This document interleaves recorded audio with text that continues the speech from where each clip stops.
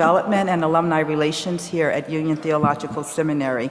And welcome to Union's Union at Home's book launch for Dr. Gary Dorrien's newest book, American Democratic Socialism, History, Politics, Religion, and Theory. Applause.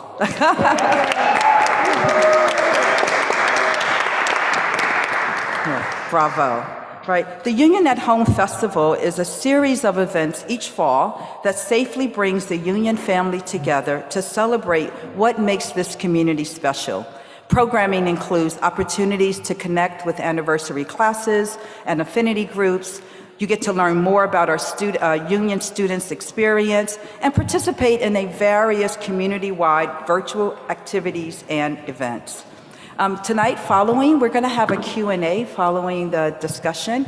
And if y'all can see this here, we're trying something new because of COVID times. You may not want to remove your mask, but please text this number here that's in front of you. It's 646, and I'll say it slowly, so I'll start again. 646 397 6144. And again, slower this time, 646 397 6144. So there will be time for Q&A. And for our friends who are online, don't worry about the number. You can just write your questions in the chat as normal, and we'll make sure we get to as many questions as we possibly can. So I'm standing between you and the program. So without any further ado, allow me to introduce our president, Dr. Serene Jones. Dr. Serene Jones, a highly respected scholar and public intellectual. The Reverend Dr. Serene Jones is the 16th president of this historic Union Theological Seminary in the city of New York. The first woman to head the 185-year-old institution. Again, applause. Okay, so y'all are catching on now, so I probably won't have to say that cues anymore, so thank you for that. The first woman to head this 185-year-old institution, Jones occupies the Johnston Family Chair for Religion and Democracy. She is the past president of the American Academy of Religion, which annually hosts the world's largest gathering of scholars of religion. Dr. Jones came to Union after 17 years at Yale University, where she was the Titus Street Professor of Theology at the Divinity School and the chair of the university's program in Women, Gender, and Sexuality Studies.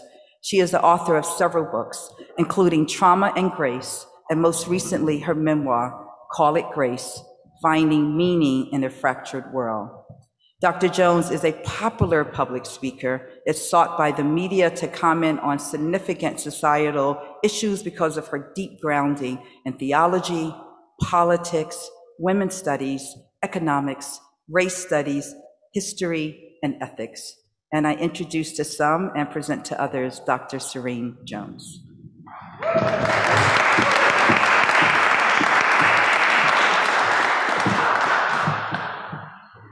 So it's great to see people actually in the social hall, in the chapel here, gathered together. Just a quick word of explanation. Last time we had an event like this and invited the Union community that's on campus, the larger Union community, and in particular DSA, we had a huge packed room. But this year, because of COVID, we limited this occupancy to 60, and that's why we have over 300 people online. But I say especially to all those DSA friends who are watching online, we can't wait to have you back in this space. And that's true for everyone who can't be with us because you didn't get on the list fast enough of those who could come in. And please send your questions. So I want to start us off by introducing these two who need no introduction at all, and then tell you how the evening's going to go. So this evening, first, Gary Dorrien is going to speak. Then Cornel West will say a few words. I will follow that with a few words, and then we'll have a discussion between the three of us. Gary Dorrien. How do you begin to describe Gary Dorrien? He teaches social ethics, theology, and philosophy of religion as the Reinhold Niebuhr Professor of Social Ethics here at Union. And he's also Professor of Religion at Columbia University. For this, he was a distinguished professor at Kalamazoo College. He taught for 18 years. He served as the dean of the section chapel And director of the Liberal Arts Collective. He is the author of over 20 books, and it's actually probably closer now to 30 because it was just yesterday that week. A very extremely prolific writer. And some of those 20 about this. He's also the author of the 300 articles that range across the field: social ethics, philosophy, theology, political, economics, social and political theory, religion. Another topic that he cannot speak with a real an ethical engagement with the topic. I'm also happy to introduce To you, Cornel. To find the words to put out. Cornel West. Cornel West is the leading Intellectual in the United States today. He is a prophetic voice, provocative, and engaged, and alive, and an ongoing, very grounded and in the midst of our political life within the earth for what the future can hold for us and how we understand better the path as we are. Cornel has also written over 20 books. He's edited many, many books. He's best known, since I've read all of his books like Gary's book, it's hard to choose which ones to highlight. The Race Matters, Democracy Matters, his memoir, Brother West, Living and Loving Out Loud. And his most recent book, Black Fire, offers an unflinching look at 19th and 20th century American leaders and their visionary legacy. He is now here at Union Theological Seminary as the Dietrich Bonhoeffer Professor of Philosophy and Practice. Bonhoeffer is then.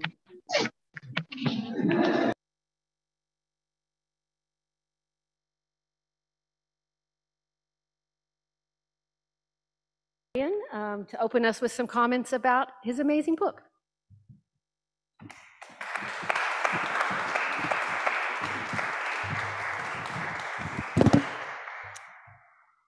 Thank you, Serene. To be joined tonight by my cherished friends, Serene Jones and Cornel West, was my fantasy version of how this event might go. For weeks, this day has been marked on my calendar and in my feeling as an occasion of joy and gratitude. And then came the tragic and devastating news that we have lost Luc Severe. How to carry on with an event like this in the midst of intense grief is hard to know. I hold in my heart those of you who are joining us tonight despite this terrible grieving, and the many others who cannot join us because of it. I am deeply grateful for this event to Serene and Cornel, and to Kevin Bentley, Ian Reese, and Rita Walters. Serene was a legendary teacher and theologian at Yale Divinity School before she came to Union to save our scrappy, independent, one-of-a-kind seminary. Union was at a crossroads when she came here. And today, Union is thriving, chiefly because of Serene. Cornel has been in my head and heart through my entire career, as I will elaborate in a moment. I have one more prefatory word before I get rolling on this talk, because Eris McClure is here tonight. Eris is my beloved partner. She grew up in Tel Aviv, Israel, and West Hartford, Connecticut, but she is 100% New York City. Eris loves the blues, pretty hard rock, numerous bluesy, jazzy folk blends, and above all, bluesy rock. I cannot imagine her living anywhere except New York City. But this will be tested in our golden years. And my love, I think we will need to spend more time on Beale Street in Memphis, where they pretty much invented bluesy rock. In the 1970s and 80s, I was an organizer and chapter leader in 4 social justice organizations. In 1986, I wrote a book about democratic socialism. And in 1990, after I belatedly became an academic, I wrote a book about Christian socialism and liberation theology. The first book built up to a concluding chapter on the theory and politics of economic democracy, especially the Meidner Plan in Sweden, which was fully underway in 1986. The second book built up to a concluding chapter on Cornel West and Rosemary Ruther, my 2 lodestars. Today, I wince at the clunky style in which these books were written, but the positions I developed way back then were so close to what I expound in the new book that they raise a question. Have I had any new thoughts in the past 30 years? It feels like I acquire new thoughts all the time, but I have stuck to a core perspective. I wrote this new book because there is no political and intellectual history of the entire U.S. American democratic socialist tradition, and it was getting late for me to try it. 2 years ago, I wrote a big book on European socialism. It poured out of me because I was eager to get to the U.S. American story. I am mindful that I developed my perspective during an abysmal era when mass movements for social justice were so impossible, they were impossible to imagine. Neoliberalism was utterly dominant. TINA was the ruling acronym. There is no alternative. The socialist left cratered everywhere except one place, the academy, a new place for the left. All of that changed after the financial crash, Occupy Wall Street, Black Lives Matter, the Standing Rock protest, the first Bernie campaign, the election of Donald Trump, the election of AOC, and the second Bernie campaign. Today, the Republican right is driven by white nationalist fear and loathing of being replaced. The Democratic Party is trying to hold off an upsurge of democratic socialism in its ranks. And democratic socialism is surging because there had damned well better be an alternative to white nationalism, severe inequality, and destroying the earth. The USA has a rich, complex, frustrating, and still promising legacy of democratic socialism. It has the richest cultural history of democratic socialism in the world. It has a substantial intellectual and political history in which Christian socialism has been far more important than scholarship on this subject conveys. But the USA did not have a real labor movement back when it mattered.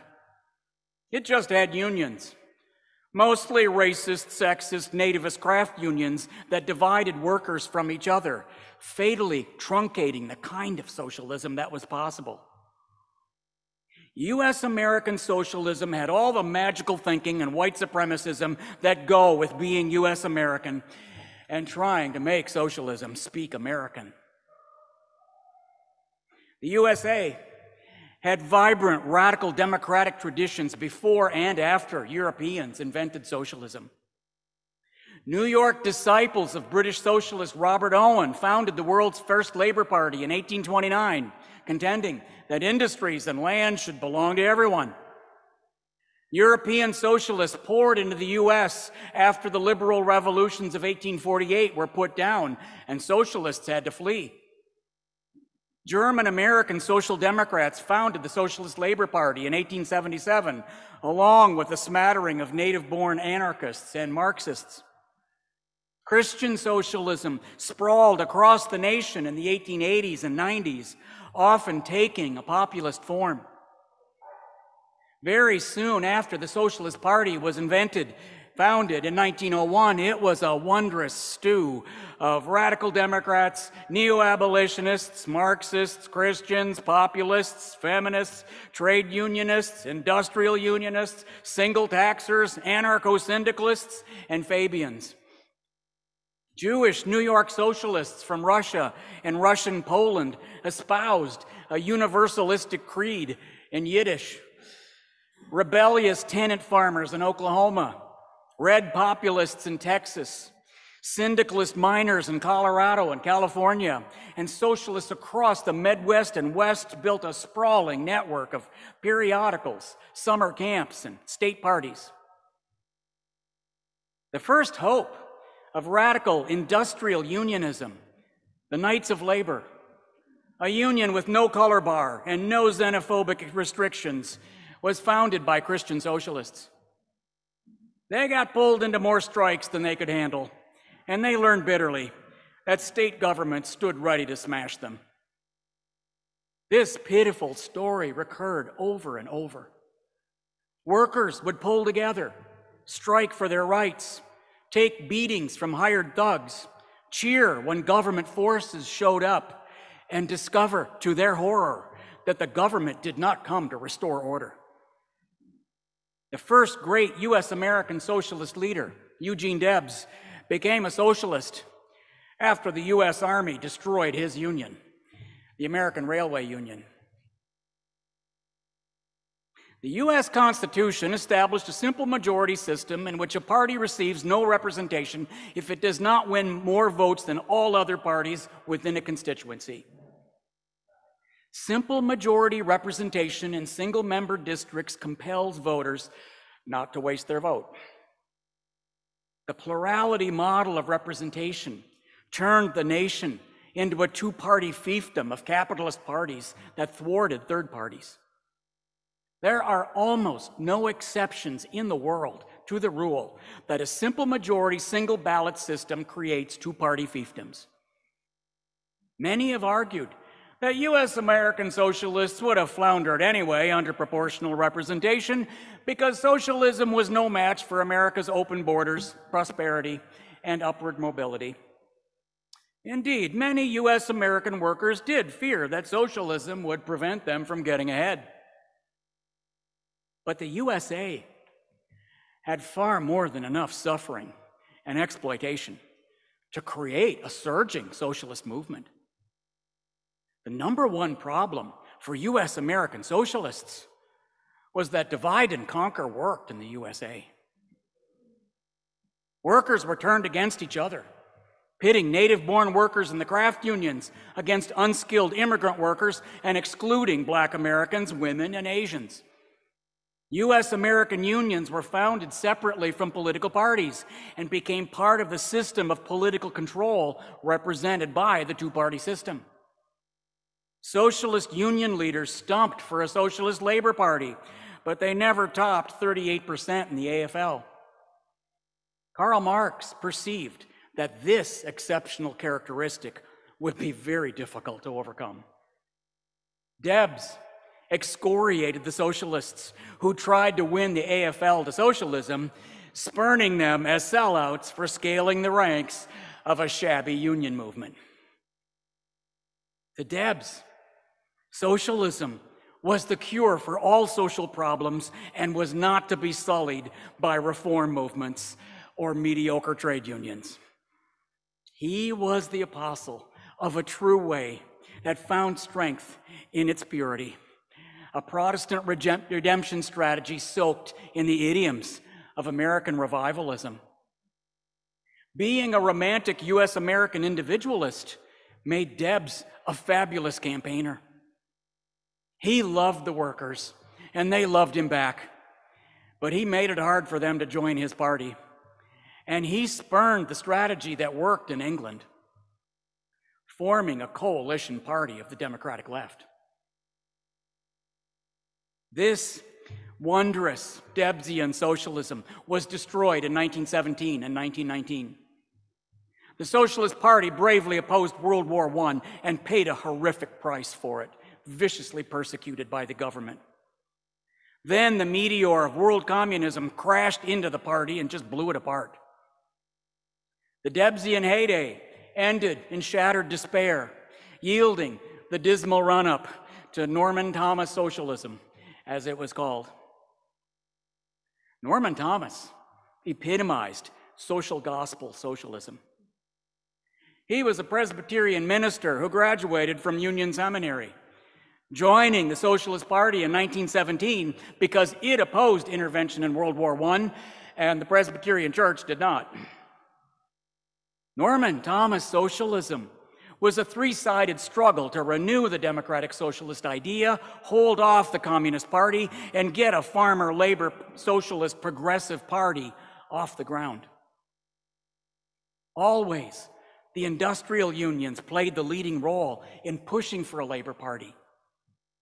In 1924, the forces that needed to come together briefly did so for one election, running progressive U.S. Senator Robert La Follette for president. It helped that the AFL came aboard to punish the Republicans and Democrats. But the AFL had not changed. Backing La Follette was a one-off affair. The dream of a labor party stayed out of reach, condemning socialists to years of futility, kept afloat by garment union money. The Farmer Labor Socialist Progressive Coalition was never hard to imagine. It haunted the left because every election produced political victors who did not represent vast sectors of the population. W.E.B. Du Bois, Reinhold Niebuhr, and John Dewey shared the dream that the left would pull together. In 1935, Thomas dragged the Socialist Party into solidarity work with the fledgling Southern Tenant Farmers Union. It grew rapidly and adopted a black church hymn, "We Shall Not Be Moved." Thomas risked his life by speaking to terrorized sharecroppers in Arkansas. He pleaded for a meeting with Agriculture Secretary Henry Wallace, who turned him down. Thomas despised Wallace for the rest of his life, which was fateful in the mid-1940s when Wallace became a leading anti-communist, and Thomas spurned him for that reason too. For a while, the Great Depression rewrote the script on what might be possible. Union activism rebounded dramatically.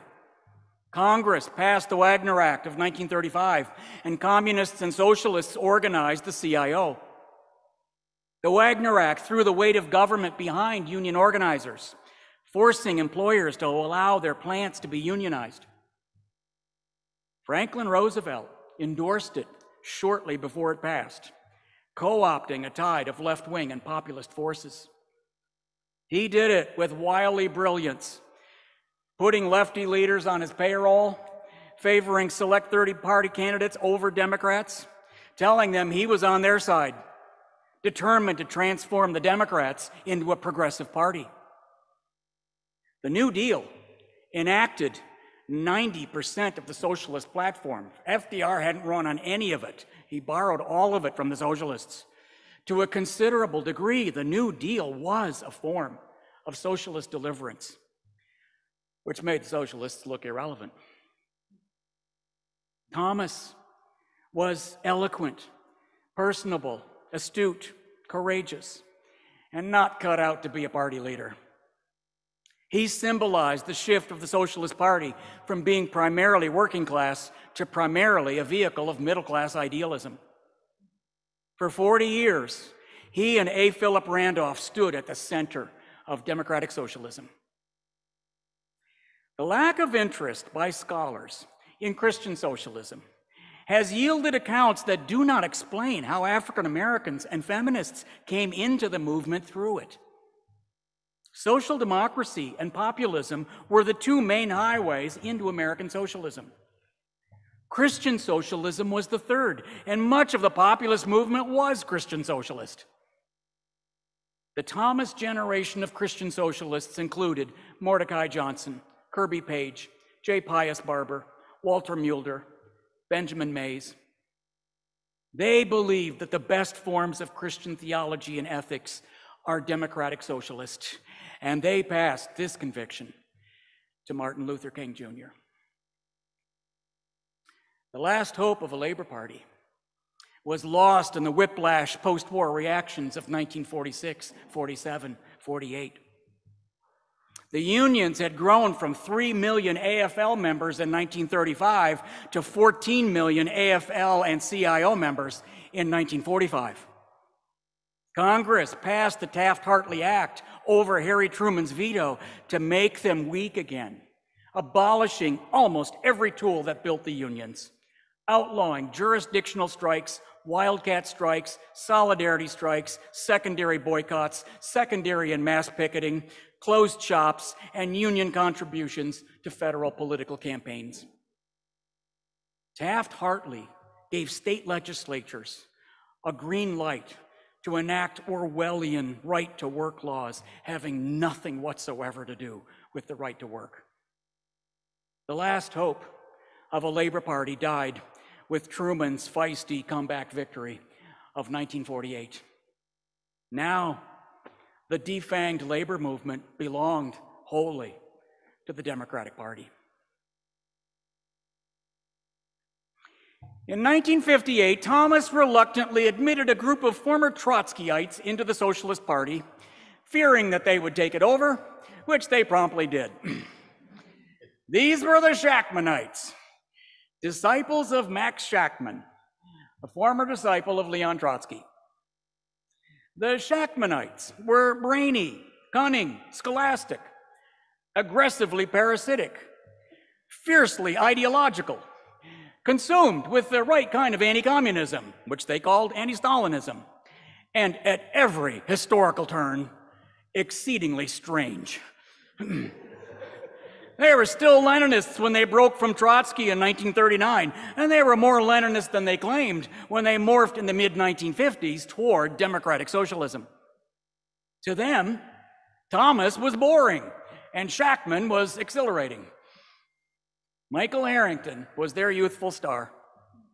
Brilliant, energetic, and charming, he befriended Bayard Rustin and brought Shachtmanites into the civil rights movement.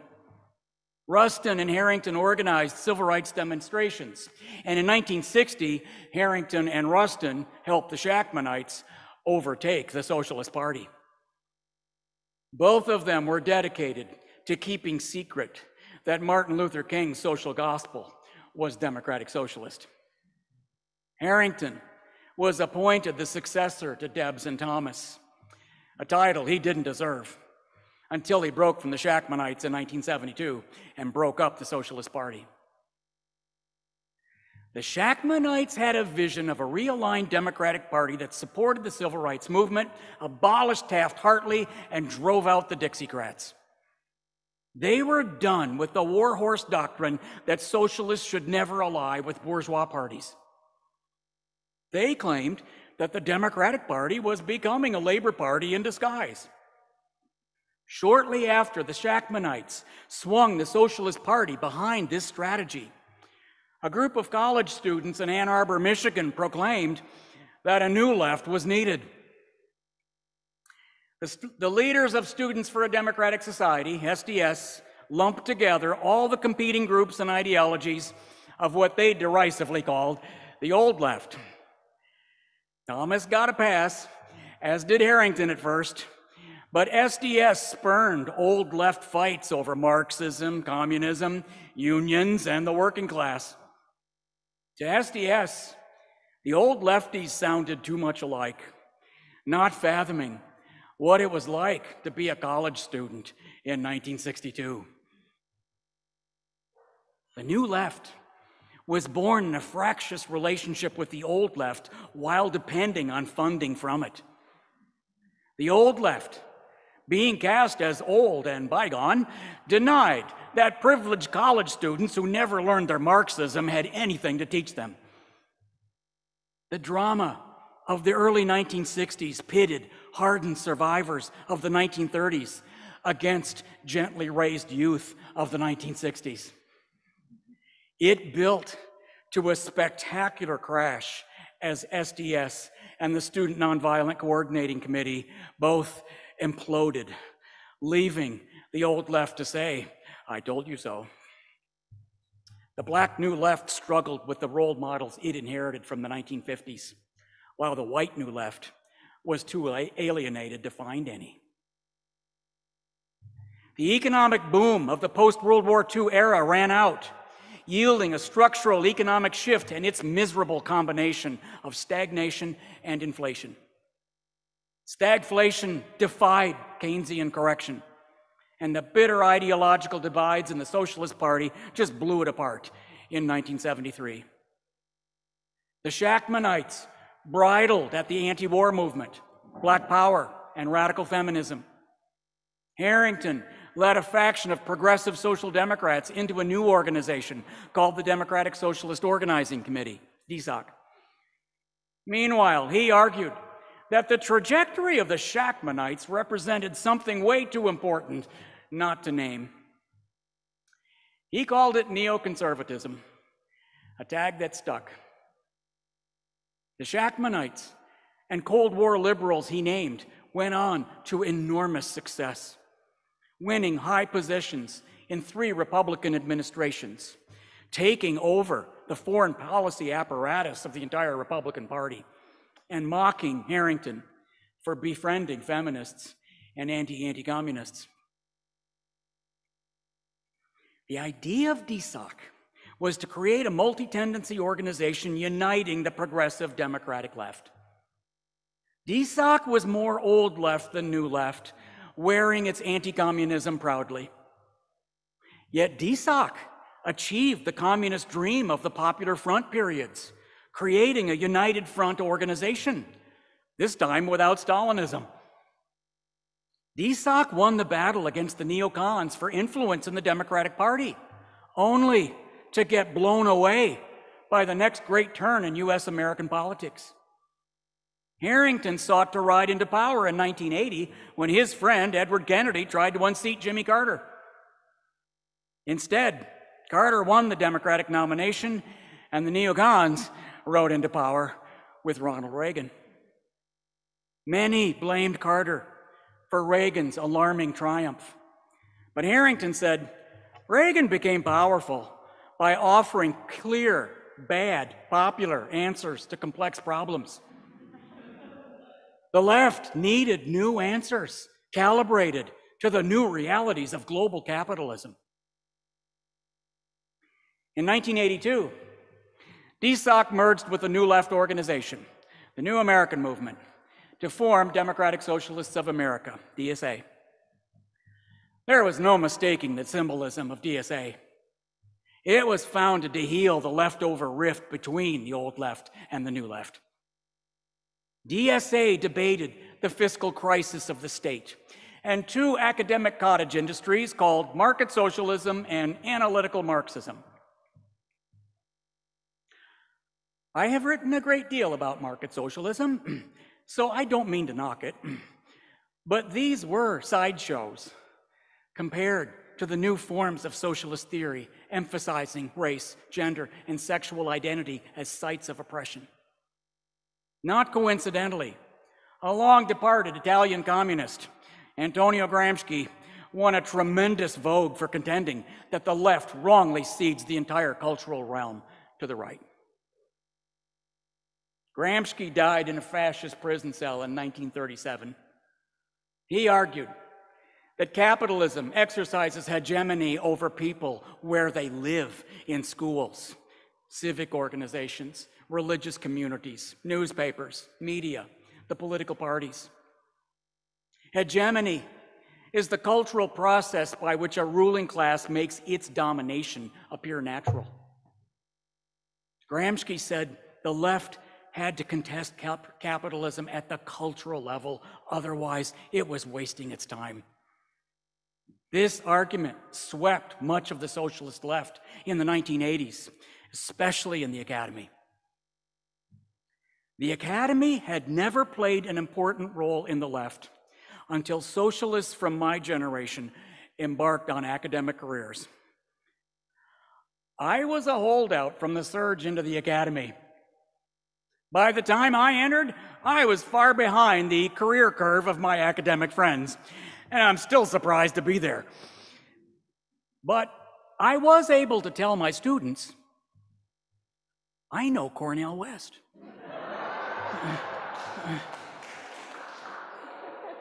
I have taught Cornel's work every year since then. And the new book has a chapter revolving around Cornel and Nancy Fraser in conversation with Bell Hooks, Michael Lerner, and Iris Marion Young. Cornel described 4 historic theories of racism. 1, racism as an epiphenomenon of the class struggle. 2, workplace exploitation compounds class exploitation. 3, cultural denigration is a primary site of oppression and liberation. All 3 of these theories fell short, so Du Bois and Oliver Cox pioneered a 4th school. Racism is a product of class exploitation and of xenophobic attitudes not reducible to it. Here, racism has a life of its own, driven by psychological and cultural factors not always related to economic structures. But even Du Bois and Cox operated on the macrostructural level, focusing on dynamics of racism within and between social institutions. Cornel said, a full-orb theory of racism has to grapple with genealogy, ideology, and micro-institutional factors. Cultural practices of racism are the medium through which selves are produced. In much of Cornel's work, nihilism is about believing in nothing and despairing of being worthless. A nihilistic culture can kill you if you don't repel its relentless attempts to humiliate and degrade you. But he also stresses that another kind of nihilism is equally devastating. It's the abuse of power that nihilistic elites wage on a daily basis, which falls heaviest on the most vulnerable. Political nihilists are devoted to exercising power and stifling any criticism of their abuse of it. Today, it is more naked than ever. But Cornel has long warned that no party has a monopoly on it. If your candidate speaks blandly for democracy, evincing no gut-level rage at the injustices of the system, you are voting for a professional nihilist. 5 years ago, Bernie Sanders ran the greatest political campaign ever waged by a U.S. American Democratic Socialist, winning 22 primaries and caucuses. He defined Democratic Socialism as the belief that a living wage, universal health care, a complete education, affordable housing, a clean environment, and a secure retirement are economic rights. Bernie got through the entire 2016 campaign without being asked a single time about worker ownership or public ownership, which was fine with him. He was content to fight for things that Social Democrats achieved in Europe a half century ago. But Bernie is far more radical than any Social Democratic leader of the past generation, because he renewed the language of the class struggle, a language not spoken in Europe or the USA since the 1940s. His run for president ignited a DSA membership gusher that is still climbing.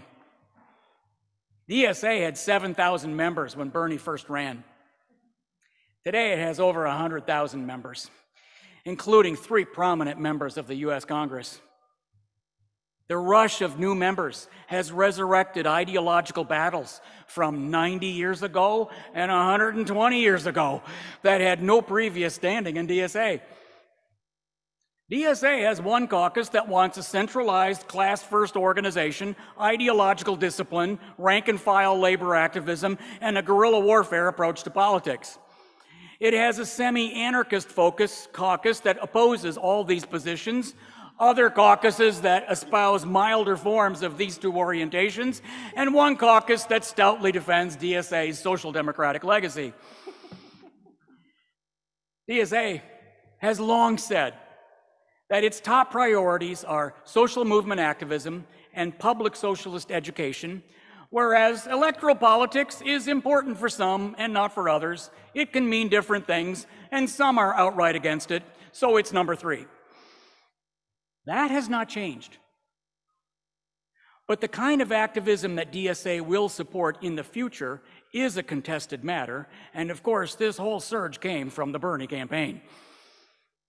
This country was founded on colonial devastation, slavery, white supremacy, and the extermination of Native Americans.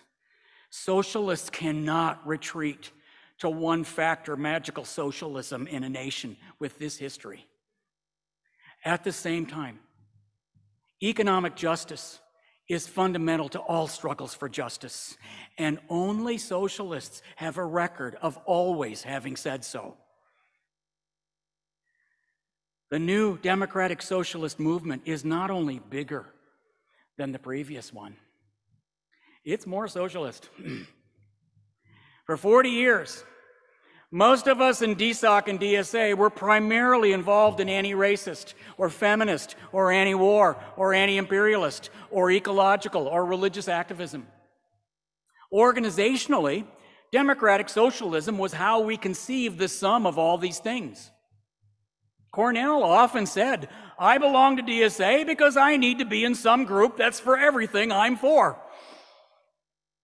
I have long believed that that is the best argument for DSA. But now, a gusher of millennial and Generation Z activists identify primarily with DSA. They think socialism is the answer, and they include many of the best organizers in this country. Our country is broken all the way down, and the earth is besieged. We are in the throes of the worst political crisis this country has seen since the Civil War. And we are living in an apocalyptic ecological crisis. There is an imminent danger that a white nationalist movement will seize state power and obliterate what remains of U.S. American democracy. The political imperative of this moment must be to stop this neo-fascist movement from gaining power. Everything we care about at Union stands to be lost if we fail this imperative. I am grateful tonight to be joined by the DSA Religion and Socialism Working Group, which has a table in the back and is an outfit very much like Union in working at the edge of interfaith, intersectional, grassroots activism with a caring spirit. When Paul says that faith, hope, and love remain, these three, he doesn't mean the evidence is in their favor.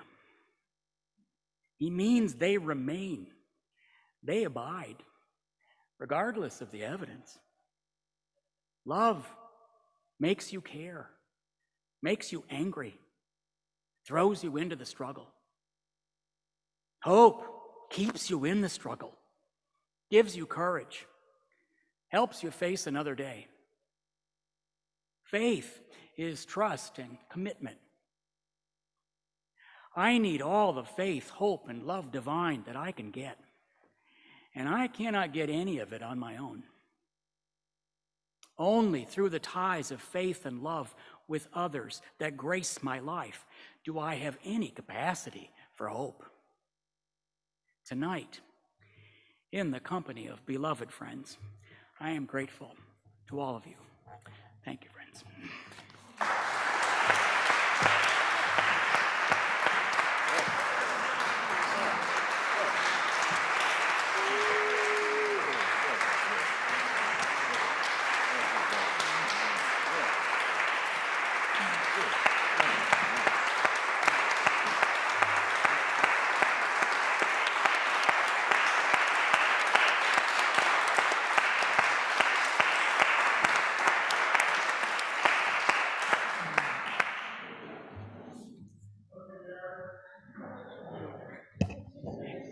That is our dear brother, Reinhold Niebuhr, professor of social ethics, Gary Dorrien. So powerful, so poignant, so prophetic, so true, so good, so beautiful. This is a magnificent event, a historic gathering. And I just want to say in personal terms that he is a great joy in my life. Not simply because he is the preeminent social ethicist, grounded in the prophetic tradition, not only because he is the definitive intellectual historian of American democratic socialism, of the social gospel movement, of the Black social gospel movement, but he's also a sweet, kind, loving human being. That's a rare thing. It's a very rare combination. And I could imagine he puts a smile on the face of his mother, Virginia, and his father, Jack, way out in gut bucket, rural Bay County near Midlands, Michigan, working class to the core, and look at him now. Oh, I'm telling you. Oh, yes. Yes, he's been a long distance runner. He's been true to his calling, that he inculcated his vocation. When I first met him, it was nearly 40-some years ago. He got his 1978 degree right here at Union. Look at him now. The same humble truth teller, justice seeker, still has the audacity, like myself, to call himself a Christian, a follower of Jesus of Nazareth in late capitalist modernity. Yes, that is who he is. I know he would want me to point out the fact that we are graced by the presence of one of the grand exemplars of my own tradition. He's the father of Union's distinguished professor of theology, Adria White. His name is Theodore Julius White. Could you just stand, Brother Theodore, please? Could you please just stand? Just stand. Yes, we pay tribute. We pay tribute. Grew up in Princeton. Towering artist, operatic singer, friend of Jesse Norman. What is the connection between Theodore Julius White and Gary Dorrien? They tied the quest for truth and beauty and goodness, and they give of themselves. So when you think of them, think of the American democratic socialist tradition, we first have to acknowledge that even given its marginal status in terms of being a force in shaping the fundamental structures and institutions of a capitalist society, of a deeply white supremacist and homophobic and transphobic society, with its ugly forms of anti-Jewish discrimination, and anti-Arab and anti-Muslim and anti-Spanish-speaking Latinx peoples, that the greatest American philosopher, John Dewey, democratic socialist. The greatest poet, Walt Whitman. As a national poet, I prefer Emily Dickinson, but we won't get into that right now. Walt Whitman, democratic socialist. The greatest Christian social ethicist before Gary Dorrien, Reinhold Niebuhr in Moral Man and Immoral Society in 1932, a revolutionary text, a defense of, Christian defense of democratic socialists. That was before he made his move into the mainstream. That March 15th, 1948 piece by Whittaker Chambers put him on the cover of Time magazine. Uh-oh, fame is a dangerous thing. David Bowie doesn't have to remind us of that. Helen Keller, one of the greatest freedom fighters of the 20th century, class of 1904, Radcliffe, Democratic Socialists. Ella Baker, one of the greatest organizers in the history of the 20th century, Democratic Socialists. We haven't even got to Martin Luther King Jr. yet. First lunch, Coretta Scott King, she told me when I met Martin, the first thing Martin said after a little banter, you probably never met a black Democratic Socialist before you have your baby. Well, he didn't say baby, I just added that. Interesting. The same Martin Luther King Jr. who would write an essay, The Bravest Man I Ever Met. Who was it? Norman Thomas. When Martin Luther King Jr. received a phone call for the Nobel Peace Prize, he said, don't give it to me, I'm too young. Give it to my hero, Norman Thomas. And we haven't even got to Francis Bellamy yet, the writer of the Pledge of Allegiance to the Flag, Democratic Socialists. The writer of America the Beautiful, Catherine Lee Bates, 40 years, professor at Wellesley in economics, a degree from Oxford. Democratic Socialists. I can go on and on. Leonard Bernstein, my dear brother, Democratic Socialist. Stephen Sondheim might be, I'm gonna ask him one day. How could these towering figures, the greatest essayist, son of Harlem, James Baldwin, what do you say? I'm a Yankee Doodle socialist. Okay, we take that. How could these towering figures, Du Bois, the greatest public intellectual in the history of the American empire, Democratic Socialists, all of these visionary and courageous ones, be Democratic Socialists, and yet the country itself is so fearful of any democratic socialist vision, analysis, practice, organization, mobilization. It's a crucial question, one we have to wrestle with, because it raises the question of Malcolm X. We all love Malcolm. Well, Malcolm would say, well, does America as a civilization lack the structural and intellectual and political capacity to actually allow the masses of its poor and working people to live lives of decency and dignity, given the greed at the top and the indifference in the middle? It's a powerful question. Crucial question. On the ideological front, the political unconscious of so much of the history of this settler colonial experiment is sanctity of private property, the virtue of capital accumulation. Period. Period.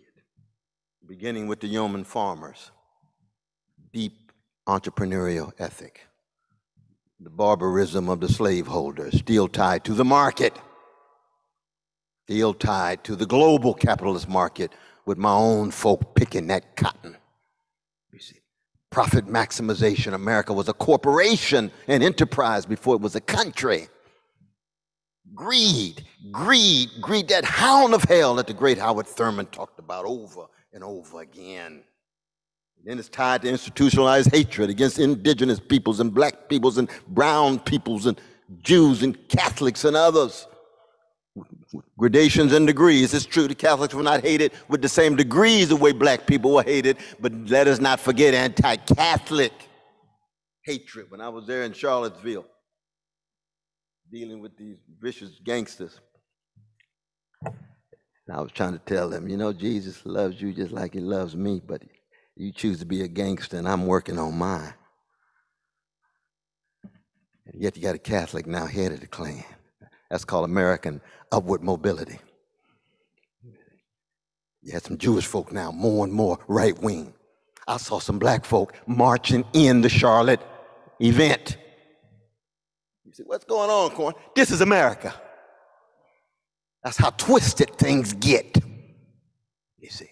And what Brother Gary's doing in his text is saying if we don't come to terms with the best of our history, and understand who not just Eugene Debs was, but those who were with him, the George Washington Woodbees, the black minister of Mount Zion Baptist Church, who was the greatest black socialist before Du Bois, and in the Church of the Black Masses, the Baptist Church. We don't come to terms with it, we're going to lose everything. So if we can't see class struggle, if you can't see corporate greed, if you can't make the connection between the trade union movement, we got Brother Stanley Aronowitz, who was the greatest organic intellectual of the trade union movement in the last 100 years. Is that right, Brother Jim? We're going to salute him on Friday morning, aren't we? All day. Same tradition that Gary's talking about. Aronowitz is in the text. Oh, I've seen the allusions and references there. He got 593 pages. That's before the footnotes. Footnotes about 726. So I had to take a real moratorium on my life to read this thing. And it's worth every word, worth every minute. But that ideological front of entrepreneurial activity as a means through which deliverance takes place, and the obsession with profit maximization, the prioritizing of it, given whatever cost. Fossil fuel, give up the planet. Wall Street greed, Silicon Valley greed, give up community, give up decent housing for ordinary people. Profit maximization at any cost. And it's colorful. Bring in the diversity, bring in the equity, bring in the inclusion, and help us exploit others and feel good about it, because now we got some black folk doing it. Now we got black presidents who can conform to drones on innocent people, conform to Wall Street greed, conform to a surveillance state, conform to a national security state, because it's colorful. How empty, how shallow. Read my brother's book. He's laying it out. Sister Serene understands this so very well, given her own visionary and courageous leadership against overwhelming odds. But on the political front, let us be clear that it had much to do with the gift of the vote to the masses of white working class men in the 1830s. Nearly every modern society had a class-based labor party in order to gain the right to vote. That didn't happen in the United States. So there was no class consciousness having to do with voting. The class consciousness had to do with either the workplace or creating cultures that would allow folk to shift from ethnic and racial and gender preoccupations to including class consciousness. This is very important. And then America has the most multi-ethnic, multiracial, heterogeneous working class in the history of the world in the 19th and 20th century. So you got intra-class struggles, and you got struggles against the white collar and the blue collar, all of those internal conflicts that make it difficult for a socialist identity to flow from a class identity. So even though class struggle was real, how does that class struggle result in a class unity? And hence the easy divine and conquer strategies of the ruling class, of the power elites.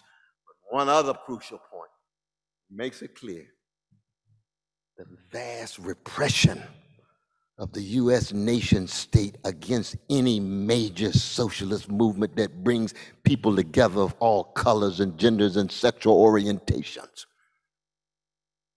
Dear Sister Rita, we're so glad to have you here. You're such a loyal citizen of Union Theological Seminary.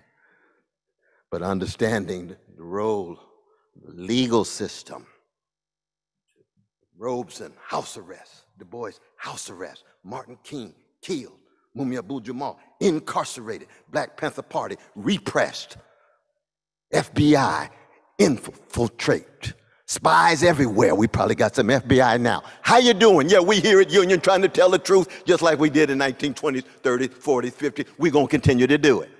You say, oh, Brother West, you being facetious. No, not at all.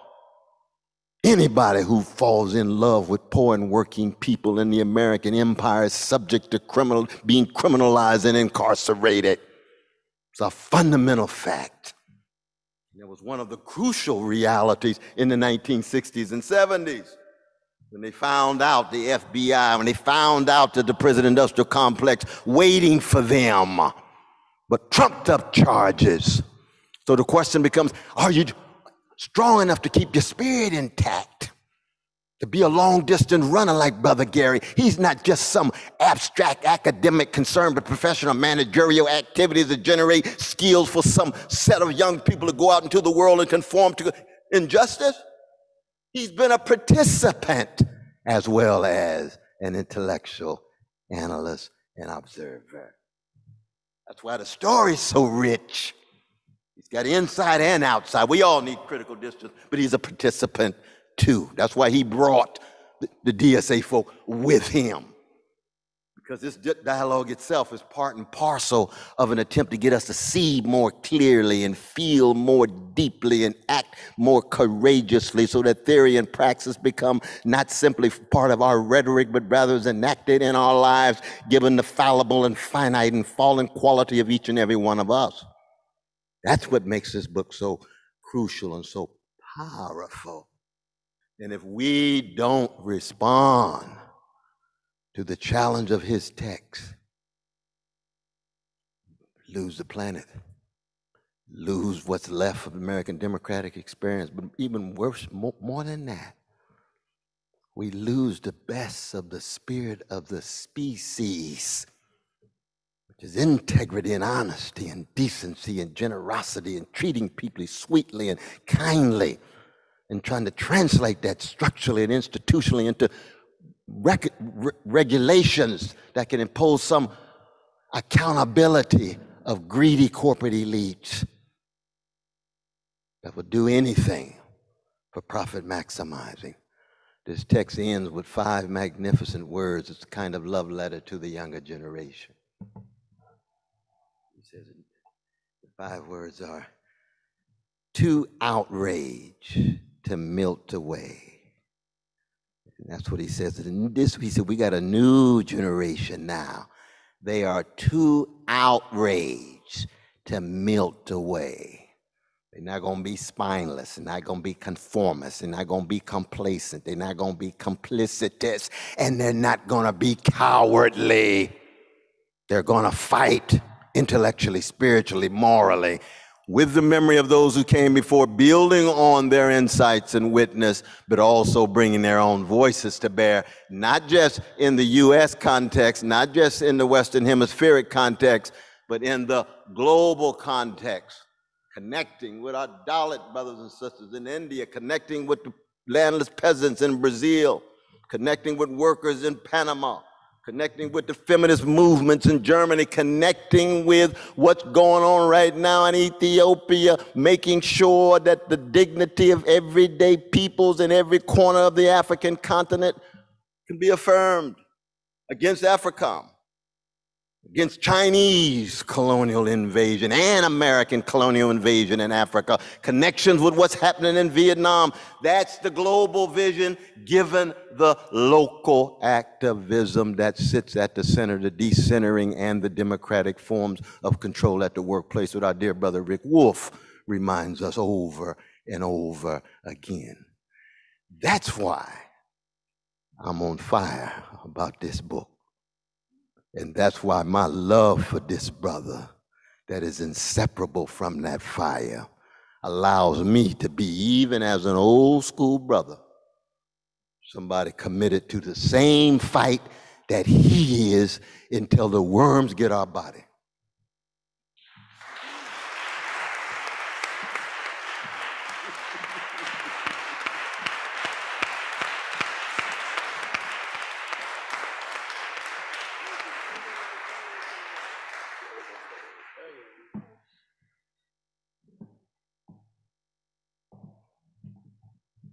I just said, I don't know if I can get up and say anything more. Wow.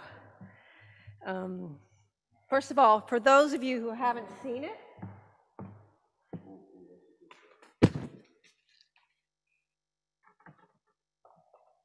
reading this book has, over the last month, increased my upper body strength.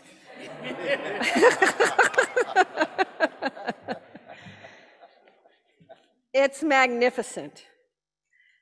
It is also classic Gary Dorrien. It shows the work of an encyclopedic mind that as it takes the stories of history, has this remarkable capacity to map them in relation to one another. He's a map maker. And in the process of mapping history that he's pulling from every direction, he also has the ability to find the threads that take an ordinary looking map and turn it into a story, where you can see what might appear to be disparate parts as interconnected to one another. And that is the power of this story, which in all of its different twists and turns is a single story. It is the story of, just occurred to me today in terms of thinking about this story, it is the story of American democratic socialism, but it is also a story in a sense that starts and ends with DSA. It is an account of DSA today and a genealogy of how it became what it is. It starts in the present and tells a story that works backwards towards its origin. And you would tell a very different story about even the same group of people if you started in a different starting point. But he's starting in this moment in time with the question of democratic American socialism, and he's asking the question of how it is we got here. I have to say, one of the most beautiful things about this book is the stories in it. I love the stories of Scudder, Heron, O'Hare, Debs, Woodby, the Brotherhood of Porters, and the way in which, and this is the beauty of American democratic socialism, Gary manages to bring the political, the analytic and social together with the personal, the quirks of the personalities and the home lives and the limits and the very humanness of a movement as it develops and twists and turns and fractures and comes back together in new forms, ever resistant and yet ever fragile.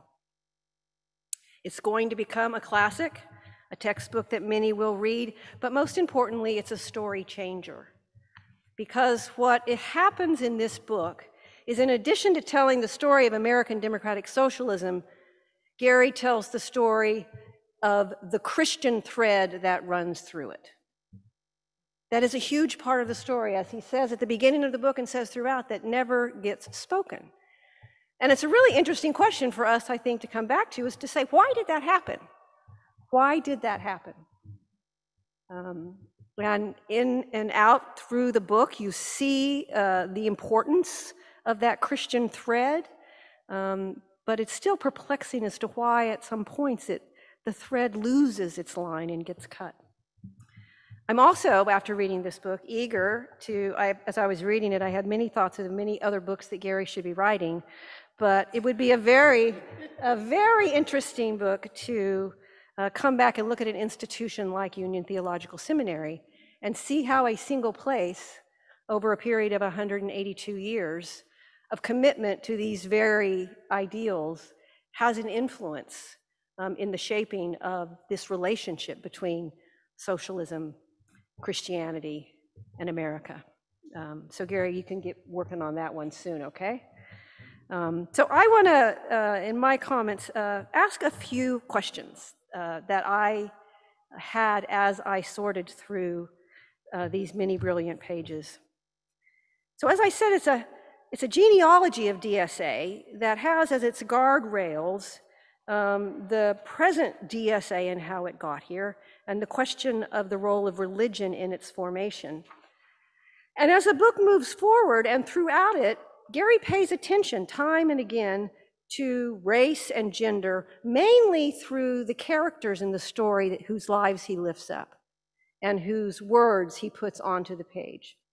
It's not until the end of the book that we begin to hear, particularly the voices around gender and race, actually speak about an analytic approach to what constitutes the heart and the commitments of socialism.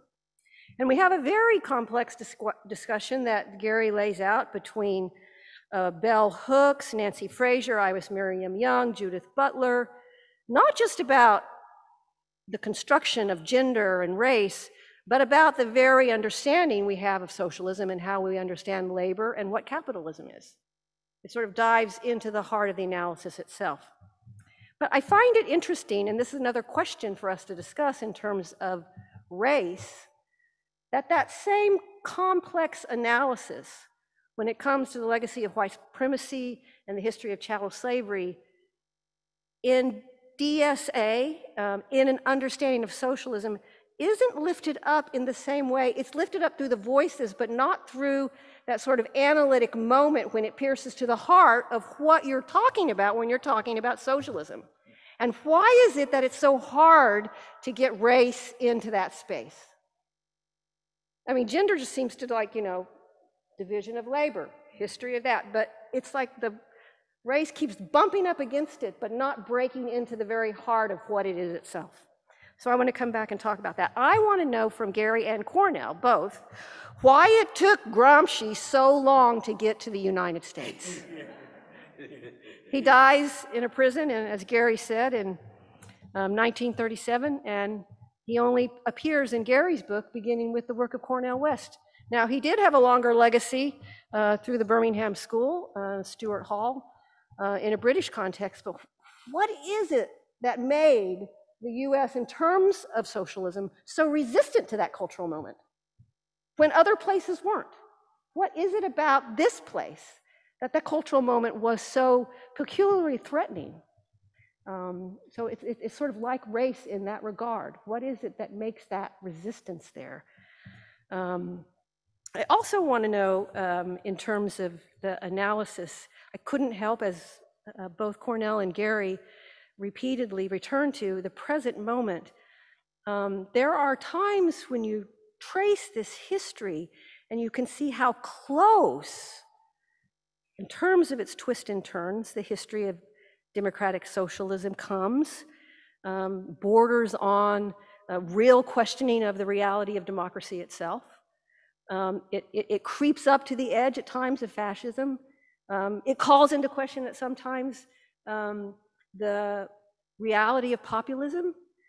And I think in this particular moment, it bids us ask serious questions about where we are politically and why is it that a far-right religious movement seems to have captured the hearts of so many working people.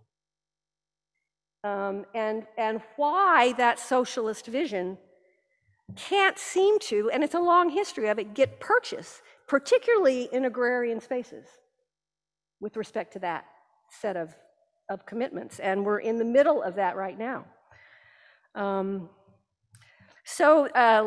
Two more questions I wanted to ask. One is, when it comes to tracing the legacy of Christianity in American democratic socialism, I kept wondering as well if there is a legacy there that's not only found in the voices of the individual Christian-informed leaders, but is it embedded in the very narrative itself of what constitutes American democratic socialism?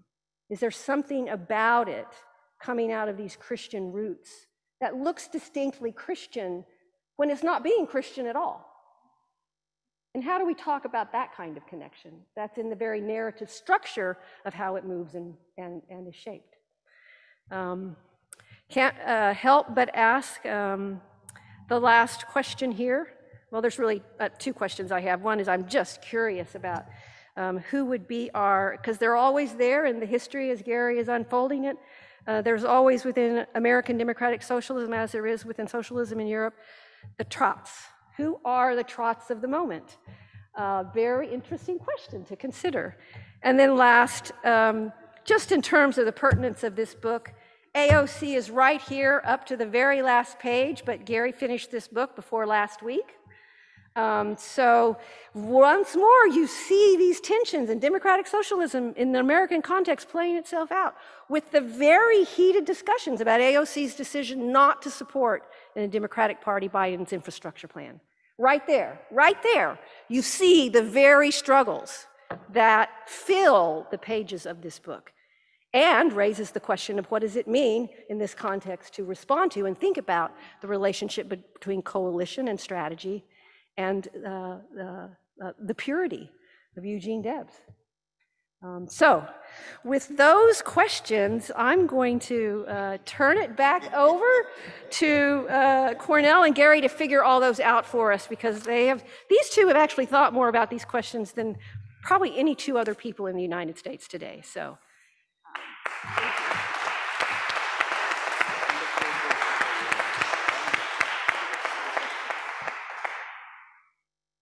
Wow. Is this on? You hear me? Yeah. It is on. Yeah. Okay. Well, that was tremendous. Yes.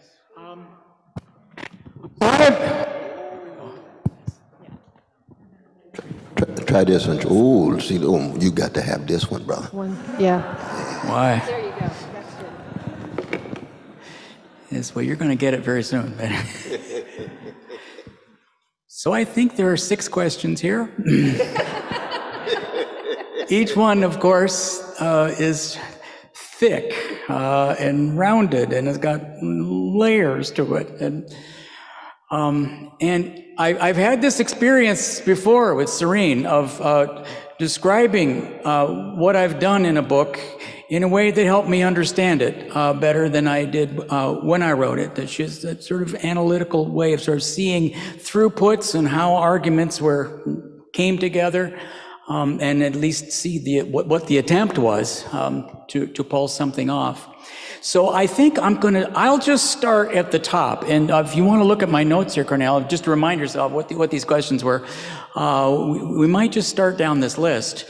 The first one had to do with the question about the Christian socialism that's in the book, that it's a thread that's in it, but you also mentioned, and I think rightly, that it's a thread that breaks near the end. Not so much there, far more before, why about that, and just all of what's in that, and then going to how indeed there's something that just never really gets settled anywhere in this narrative, where even after you've done a critical race theory turn and you have people like Michael Eric Dyson and Cornel and all our friends who just joined DSA, still didn't really make DSA a different kind of outfit. That the platform statements we put out there still sound additive. It still sounds like add and stir, and hasn't really actually been changed by really the cultural interventions of that same generation. It's hard to even see in the literature, or just how the organization presents itself, or in fact what it is. So those are your first 2 questions, and we might have to sit here for a while with that. And then there's also this wonderful question about why so late to Gramsci, which by the time we get there, we may have already said some things about that, but let's try that, okay? All right. Well, firstly, with regard to this religious socialist question, I think the first thing just to say about this is that, excluding the religious people is just the normal thing in continental socialism. So that's just what's normal. And of course, a lot of that then got imported to this country, because that's where a lot of it came from.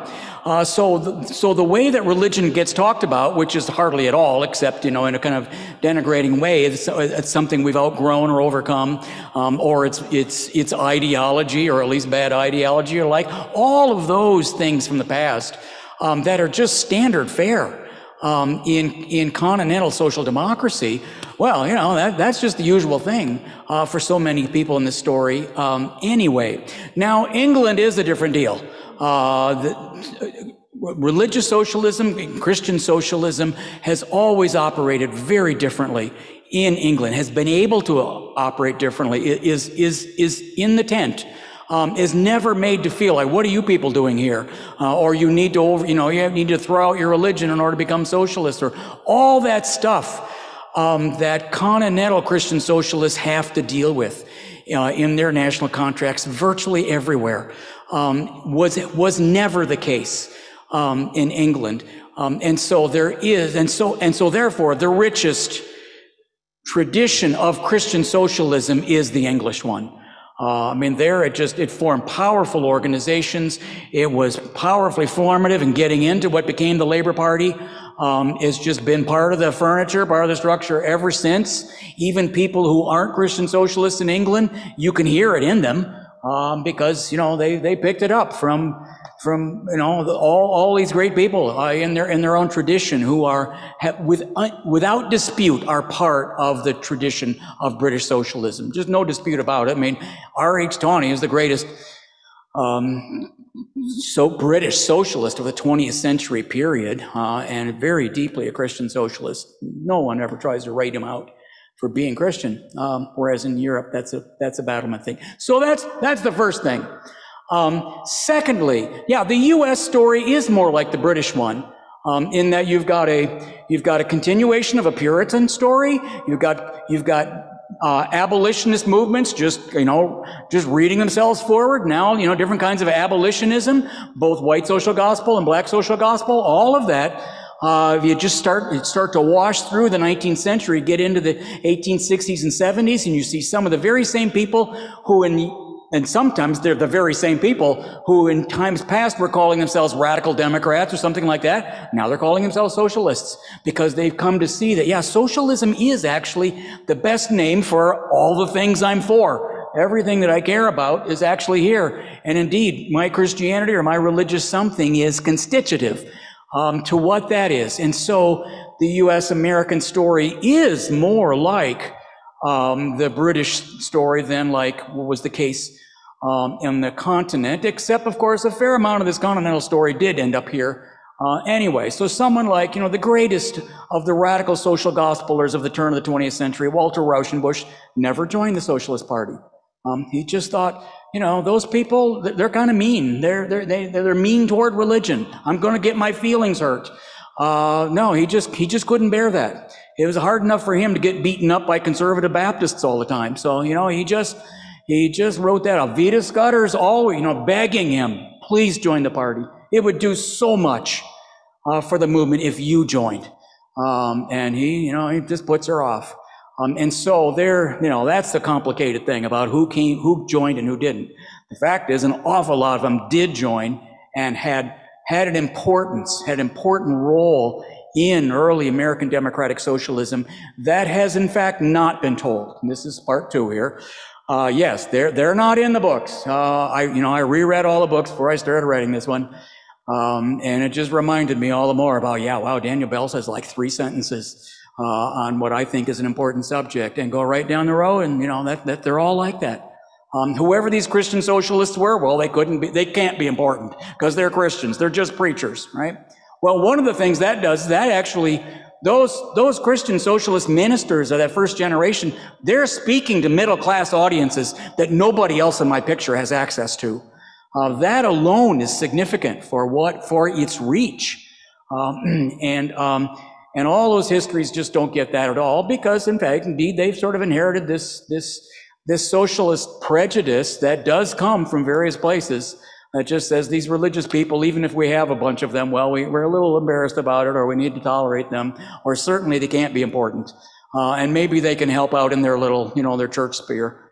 But they're not really interested in them otherwise. And so therefore, so much is lost, including so many African Americans and women who came in. Because about 90% of the women in the early Socialist Party, they all came in through the temperance movement, temperance and, suffrage from the Willard organization, where women are used to being in their own organization, because that's how they cut their teeth in activism, is through the temperance union. And now they join the Socialist Party, and they're going to have a women's organization. You lose so much of that if you're just not even interested in religion. And the same thing with African American Christian socialists. I mean, Woodby is just the greatest, but there are plenty of others. George Slater and Robert Bagnall, and just the list goes on. That's all lost if you just screen this out. But in fact, it almost happened again. I had to fight with 2 peer reviewers who didn't wanted less of this religious thing, because they weren't. That's not their story at all. This is not what's important. All these religious people, too many religious people. I know you're one of them, but still, can't you tamp that down? And then the second thing, which is going to be several questions down, had to do with this theory business, because that when I go long for theory in that last chapter, because the academics have now entered, they were trying to get me to cut that down as well, because You know, that's not organizing. That's not the normal stuff, right? Now there's some kind of intervention of an analytical sort is being asked for, that they maybe could recite what Cornell's socialist theory of racism was, but they never actually took it seriously. The idea that you would actually let that be the lens by which you understand all this and understand how we got the way we are is just not really ever on the table. And so then what happens, and now I realize I have skipped to something about like question number 5, but when you live through this as long as I have, you see that even after an intervention like Cornell's essay was made, Socialist Theory of Racism, it's been canonical ever since. DSA has published it for years. It's always on the table, you can get it. And yet no game of this sort is ever settled. It's not like, okay, we've made a breakthrough. We now see it. We see it in an intersectional way that we didn't before. No, it's, you know, the next thing comes out and you see it's still just a head and stir. We haven't really made the breakthrough, partly because, you know, you still get the next generation come in and now they need to experience all this and live it. And right now, we have bruising arguments going on in DSA right now over this very thing. And how it's going to come out, what kind of an organization we're going to be coming through it, remains to be seen. Well, I'll tell you, I wish we had about 2.5 hours tonight because these issues are so important. I was so glad you mentioned the great R.H. Tawney, because people need to reread his book, The Acquisitive Society. It's pertinent 100 years later. Equality. Those two powerful texts that he inspired. America's greatest literary critic in the middle part of the 20th century, his name was F.O. Matheson, Francis Otto Matheson. It was a great book in 1941, American Renaissance. It was on Dickinson and Whitman and so forth. He was master of Eliot House at Harvard. He jumped off the top of the major hotel in Boston, committed suicide, wrestling with his gay identity as a Christian socialist, given his marginality. So R.H. Tawney.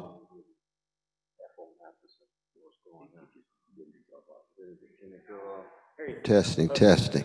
Now, what's interesting about Matheson is he gives the money he receives from his father, $5,000, that becomes the foundation for the Monthly Review, which is the longest independent Marxist journal in the history of America, founded by Paul Sweezy and Paul Baran. It was 1984, for the first time, that journal had a discussion between Marxism and religion. That they were kind enough to ask me to edit, which I did, because these are about close partners. Is it technology or is it a... No, I think it's your thumb. Is it my thumb, yeah. You think? You're okay. I think the battery is... See, Gary's fire... Okay. This is yours. Fire just sucked all of the juice up. This is working here. Absolutely. Now, why is this important? Well, one is that Gramsci comes to America in 1971 because that's the first time the Italian is translated into English. And given the intellectual parochialism of the corporate publishers and of much of the intelligentsia, you don't have the openness of a global discourse. They could have read Jose Maria Tiki in Peru, who was already using Gramsci way back decades before. They weren't reading Spanish, you see? So that intellectually and theoretically, and Brother Jan can lay this out better than anybody else right here at Union. Thank God we got Brother Jan here, because the crucial teaching, and students know what I'm talking about. He's sitting right there. Just raise your hand, brother. There he is. Give it up for that brother. He keeps this tradition alive. You see, don't get to Frankfurt School till the 70s. They published it in the 30s and 40s. The translations are late.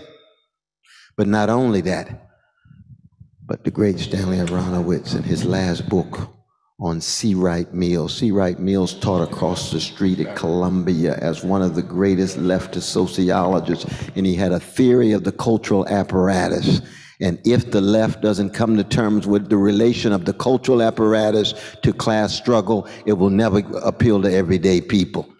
And Harold Cruz in The Crisis of the Negro Intellectual, 1967, uses C. Wright Mills's text over and over and over again within the black context of theater and music, and the essay on Lorraine Hansberry and Paul Robeson and so forth. So we had some discussions of culture in relation to politics, even before Gramsci made his way over with the translation.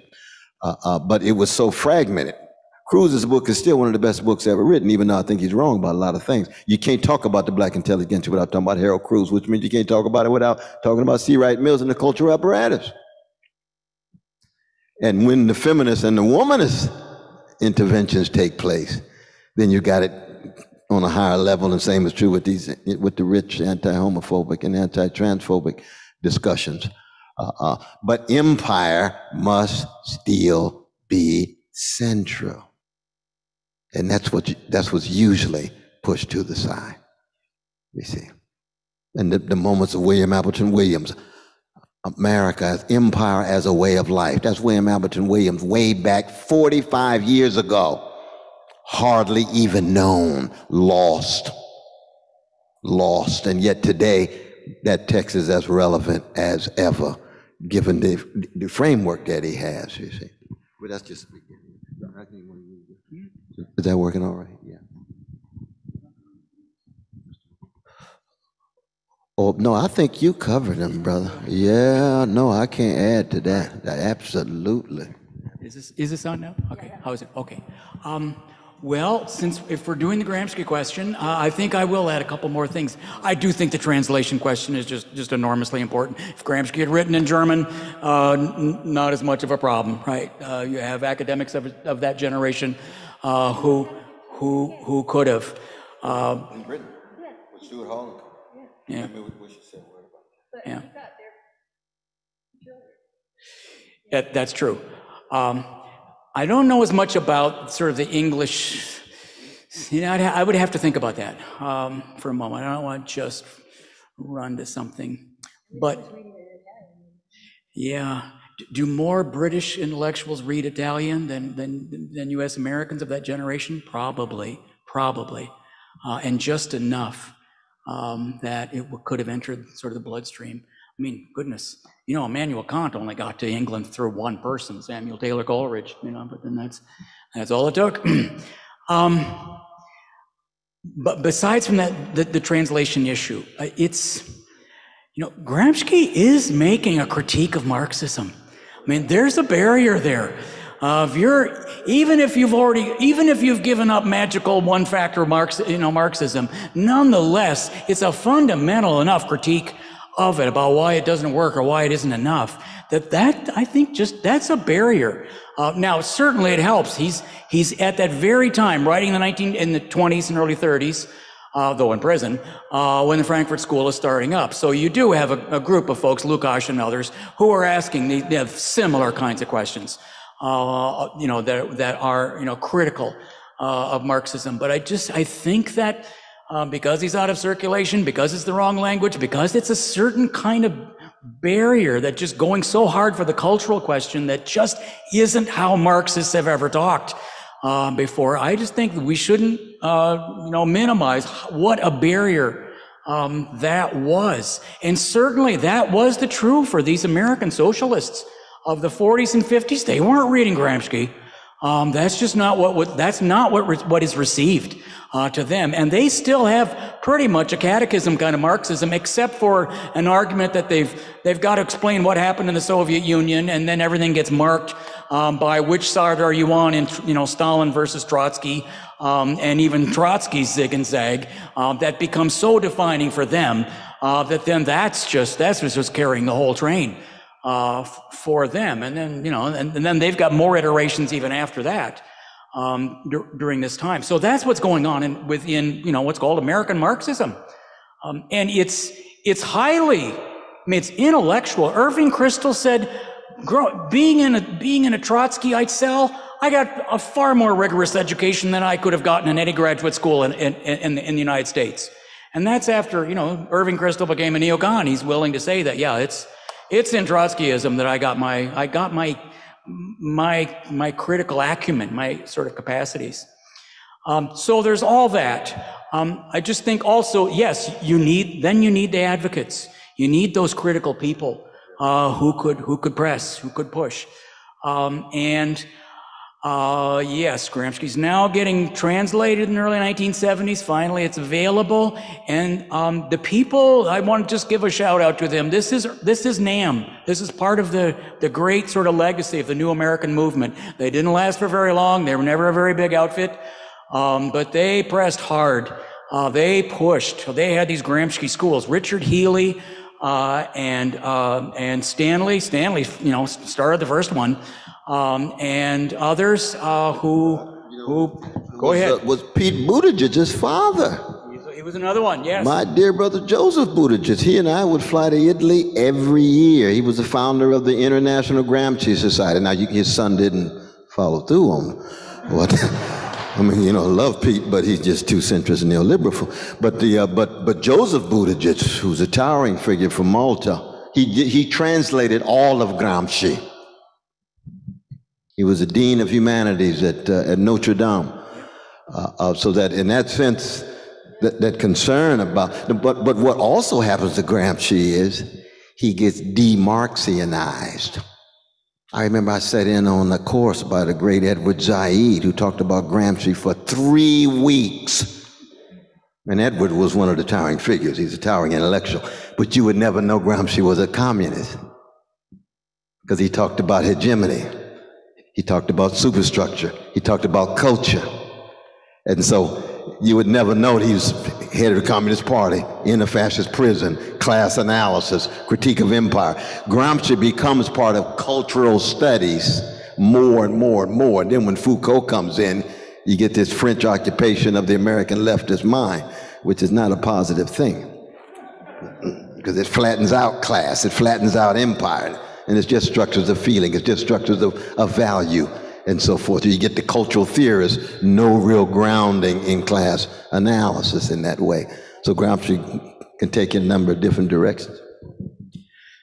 So I made the point about NAM, that's part of its legacy during its short existence, as it pushed so hard and had the Gramscian schools, and got literature out there, and people like Stanley Aronowitz and Healy and others sort of made their careers, pressing this line of argument.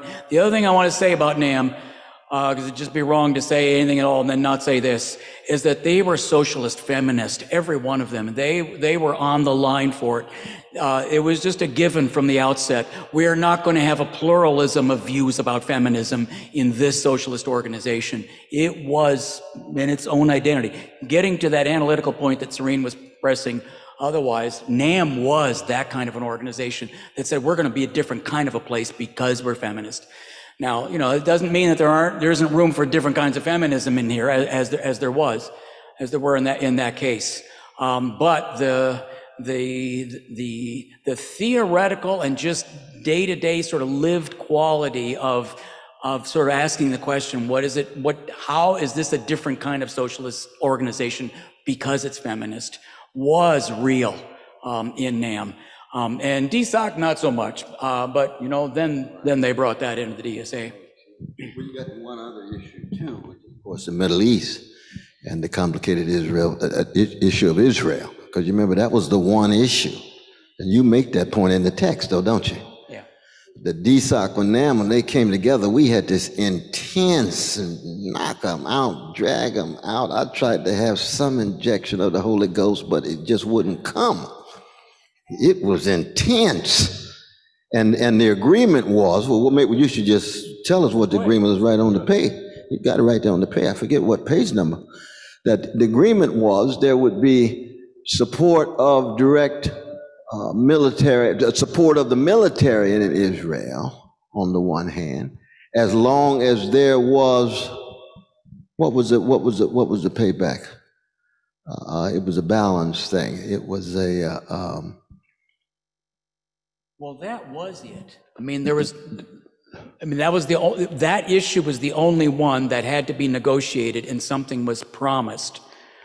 But so then there was some acknowledgement of Palestinian. Yeah. How? It was weak as pre-sweetened Kool-Aid, but still it was. It was some acknowledgement of the Palestinian predicament or something like that. But that was standard issue. I mean, that's two-state solution with borders approximately along the Green Line, right? That anything we would put out is going to say that sort of thing, and which they did. I mean, they were always sort of true to that, but of course that's all it was. But that's that. Yes, that's the Trojan horse for saying we won't be against this. And the thing about that is this was mostly an issue of one whole side of DSOC who just doesn't trust anybody who doesn't have their pedigree, their background, their sort of existential relation to Israel, who don't, they just don't want to be in an organization where they feel like that is now going to be embattled, where they can't trust that they're among people who, to whom they trust. And because it was so emotional, it produced the one just truly ugly DSOC conference, I ever saw. Because, they were trying to stop the merger all over this, even though it was clear that they were going to win on the one thing that you can say, okay, what are we talking about here? Other than just, we're uncomfortable with people who aren't like ourselves. What otherwise are we actually talking about? Well, it was just that military aid issue, and NAM, was willing to sign on for that. Still, it was very, very difficult.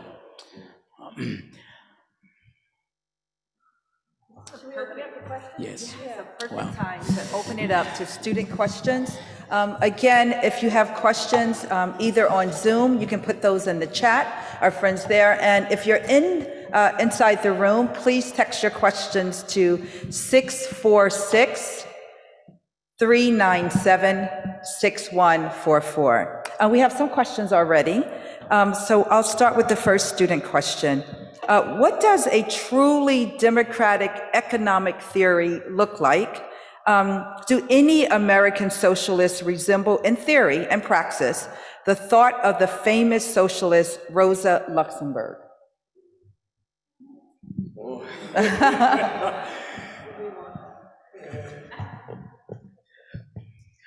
Well,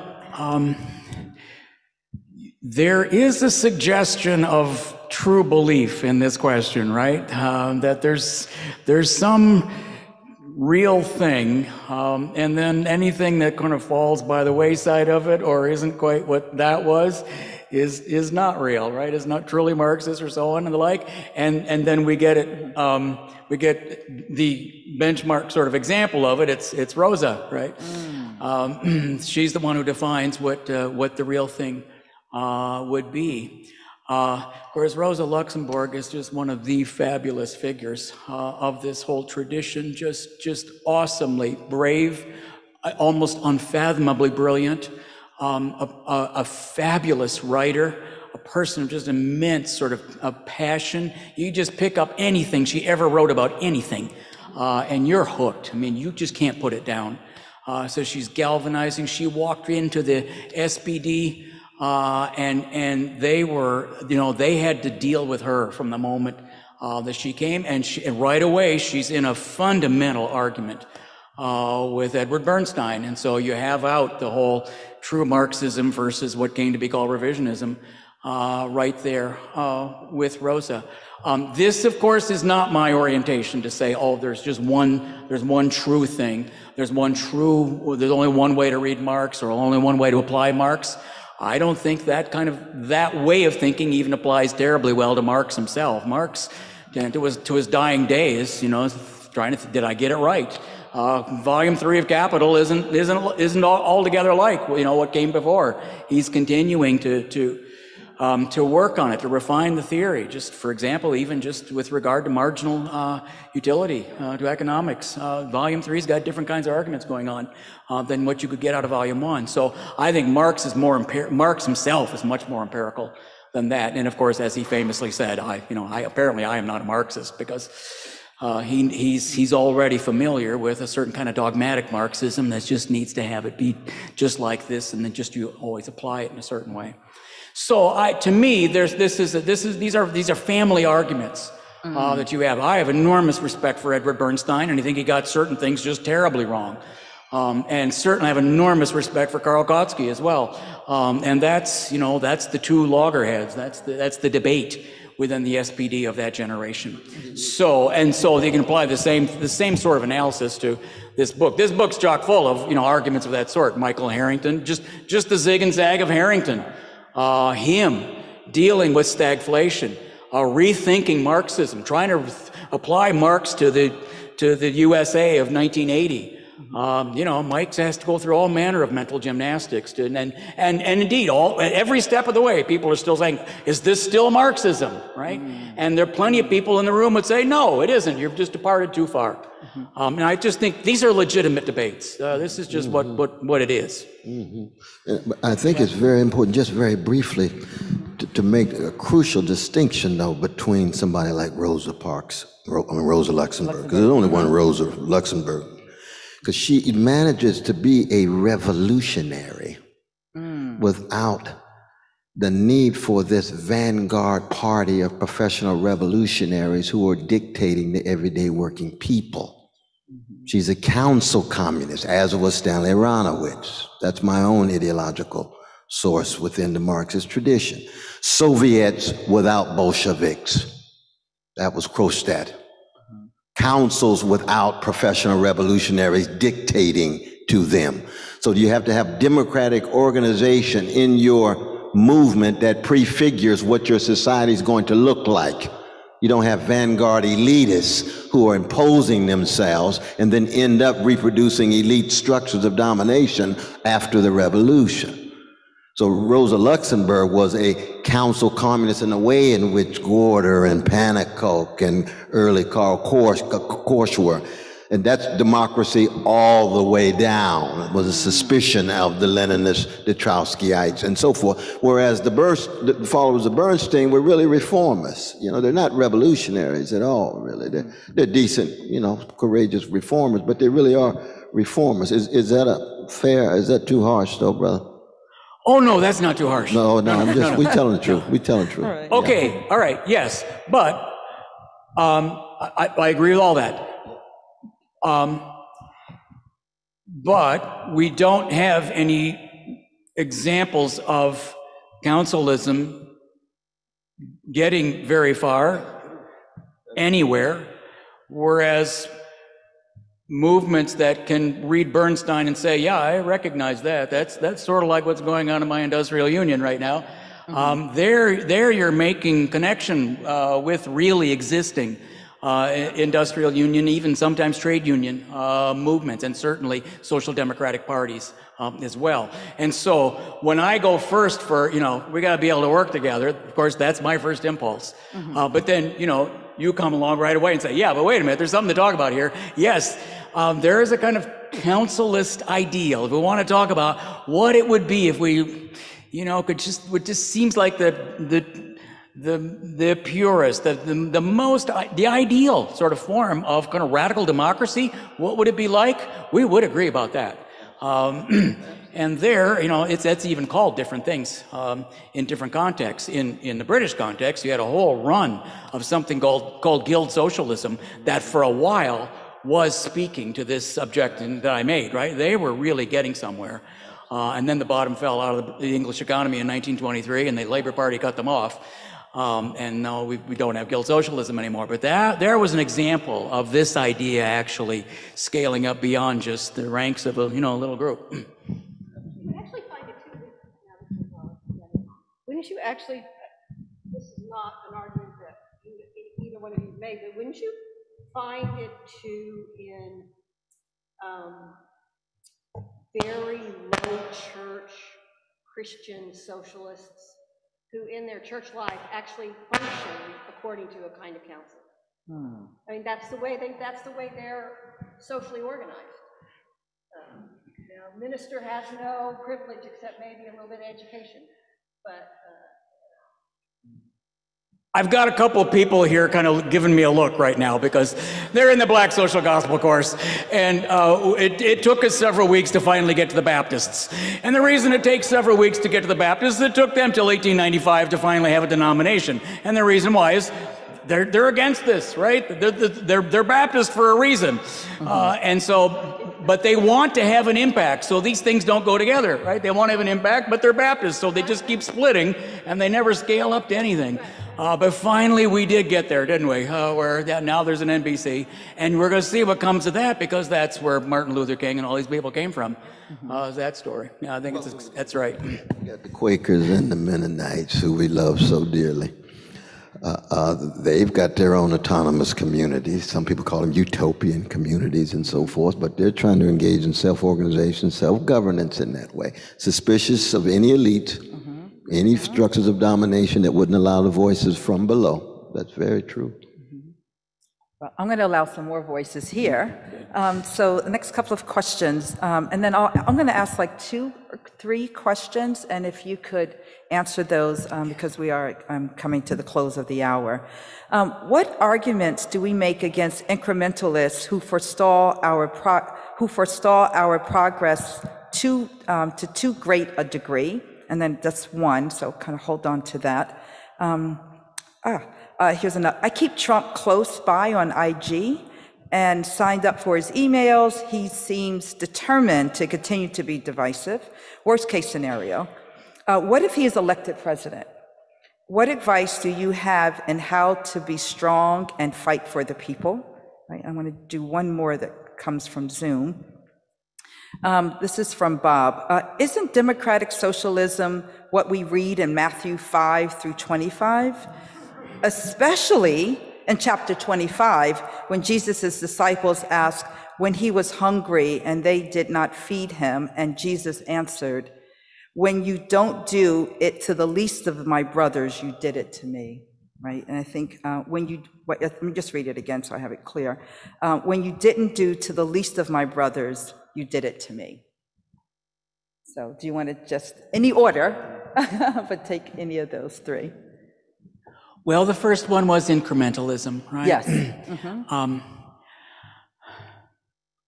I am not the kind of democratic socialist who looks down on social democracy or needs to sort of put that in its place, because I have enormous respect for the achievements of social democracy, and sometimes even the difference between these two things can get pretty thin, sort of depending on what it is we're talking about and where we are. And the like. And it is, after all, these social democratic movements that created societies in which everybody has health care and nobody is shut out and nobody is starving and everybody gets what they need, and you have parental care for 480 days and etc. I mean, just this list of things that is just normal in so much of Europe that just feels like the other side of the moon. In this country. So I never one to disparage any of that. I want as much of all that as I can get. And yet, I think any kind of social democracy, or certainly democratic socialism, that isn't always fighting for as much economic democracy as it can get has lost its soul. That is my sort of problem with so many of my, friends in the European context who just pretty much like what they've got already, and they sort of lost any kind of a fighting spirit decades ago. It's hard not to notice when you go to Germany or elsewhere where they've got co-determination and they've got fully health care, and they're just not interested in pressing further. And a lot of them seem to be happy with four administrations in a row being a junior partner to the Conservative Party, which now got them in power, right? They waited long enough, so now here they come back. No, I think I am not on that side of that aisle, and yet I have enormous respect for what social democracy has been able to achieve. And the last thing I'll say about this goes to Bernie here. Bernie did have a social democratic strategy. This is partly always a question of judgment about what fails the test of incrementalism. That is, what is just too incremental to be radical, right? And this is something that always has to be tested. But certainly to me and to Cornel, the Bernie campaign cleared the bar. What Bernie did, the way that he made this country deal with its severe inequality and changed the language and changed the Democratic Party, or at least made the Democratic Party deal with what it's supposed to be. That I would not say that that's incrementalism. Although Cornel and I, we have a dear friend, someone we respect very, very much, very important to us, Chris Hedges. That's just what he'd say. That's just what he did say, right? That Bernie just flunks the test, and that's just incrementalism, and shame on you if you go over that. Well, I'm not for that. No, but Chris tells some painful truths, though, because he's concerned about the imperial backdrop. That's the thing about it. Bernie just said today, what? I'm not voting for the military budget. $37 billion increase from the Trump budget. Bernie said no. He's getting in deep trouble. He's taking a principled stand because the militarism has to do with U.S. presence in Asia and Africa and the Middle East and Africa and Latin America and so forth. So you can see, looking at this from a variety of different perspectives as to who's paying the cost, who's being rendered invisible when even certain social democratic things, like the Social Security Act under FDR, right, excludes rural agricultural laborers and domestic maids, but that's 95% of black folk. Adjusting to the racist southern elites of the Democratic Party coming out of the South. So what looks like so social democratic is, to a certain degree, in the world of vanilla folk. But when you look outside of those white zones, you see barbarism, lynching, Jim Crow, Jane Crow, all of the terror and the trauma that goes with white supremacist rule over precious black folk. So that we need to Chris Hedges just to remind us of that on the global level. And of course, Brother Gary's written some of the best stuff on empire and economy and difference and white supremacy, so he's very mindful of it. No doubt about that. We had big fights over the Obama book. Oh, Lord, 'cause we have lunch for 6 hours, so we get a whole lot in our dialogue.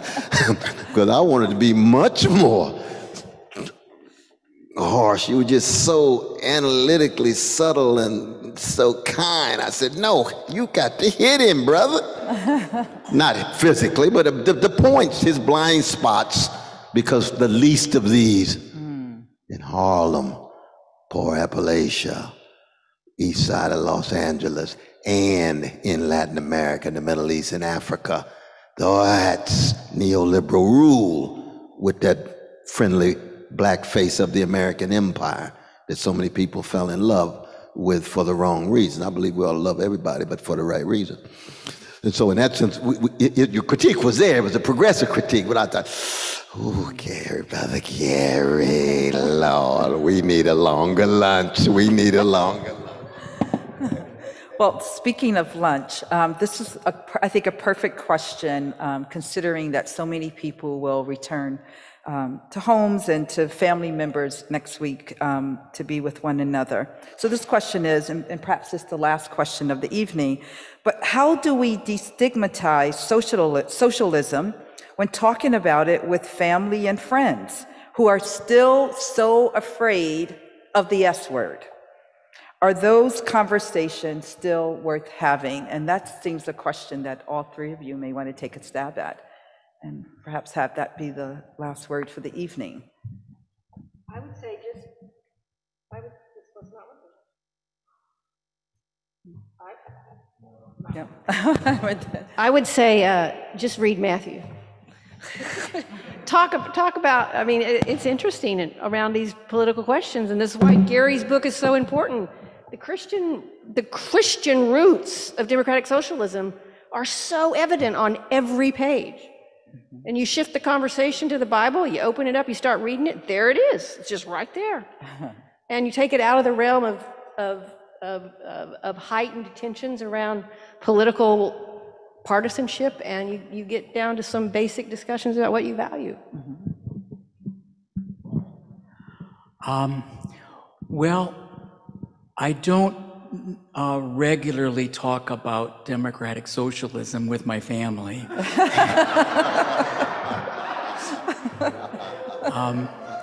Although this is something that, the fact that Bernie did make this fantastic intervention means that now these arguments and arguments about policy and getting into just everyday ordinary politics are now in a conversation in a way they weren't before, where you were having to make some intervention or indeed have some scheme, some idea about how you would try to even introduce this discourse for people who don't know what you're talking about. And so for so long, of course, your concern was just to unpack all these hoary associations around with socialism. And there's so much there that just would have to be explained away, or to say, no, I don't mean that, because people have these associations in their mind for a good reason. I mean, that's, the whole 20th century had a history with this that has to be talked about. I think the Bernie intervention has made a difference in the lives of many families sitting around the Thanksgiving table, that now, that democratic socialism is now just has a broader bandwidth than it did before, so that you can have the discussion. Okay, well, how is Bernie a democratic socialist? How is, in fact, what he was for different than other Democrats you have voted for, or the like? How is there anything that he has in common with the other party, or the like? I mean, I think he did at least facilitate that.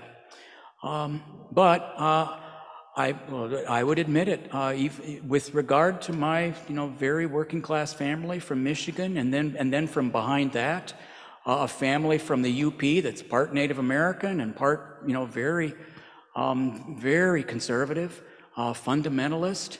You don't have a discussion about democratic socialism with them.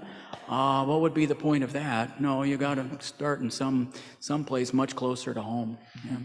Talk about the Bible? Well, the Bible, yes, that there are people in my family, certainly, that's just what you go to.